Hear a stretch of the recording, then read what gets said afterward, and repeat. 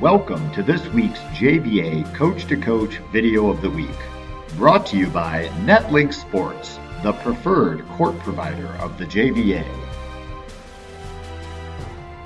Hey, I'm Doug Balser here with Champion Volleyball Club in North Carolina. We're going to be working with our add-on communication drill. With this one, we're going to work on competitive play as well as smart ball placement and also the communication of the players.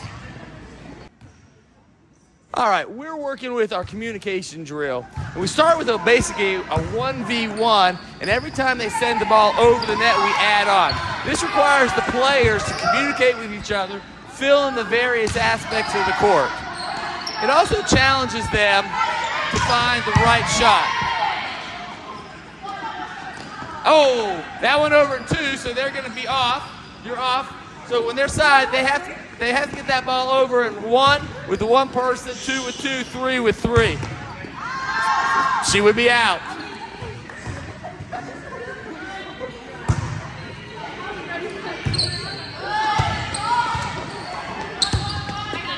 Our goal with this drill is quite simple.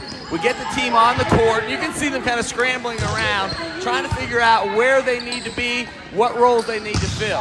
And we use this with all positions, right? Our middles don't play middle, our centers don't play center. It's just getting on the court and communicating with each other. We found that this is one of the most effective drills we run to really get them working together. Now the goal is to get up to 6 players on your side, and then when you win with 6, we start over, and they earn a point. And we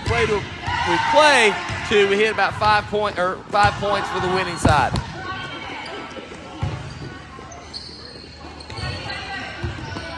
So there she could have used a little short free ball to try to get that ball back in play.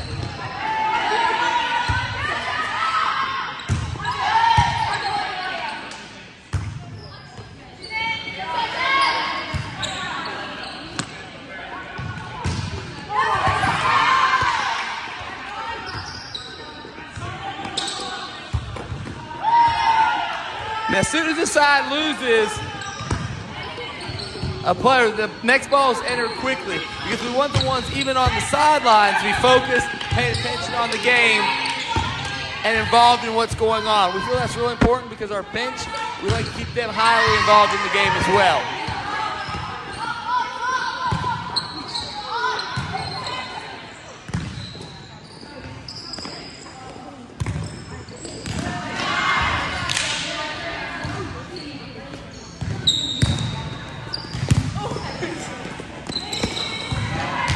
Great. You'll notice we don't pause when one side is eliminated. We immediately enter the ball to the new one player adding in from the sideline. Again, we want to move this drill as quickly as we can because it's also a little bit of conditioning for us as well.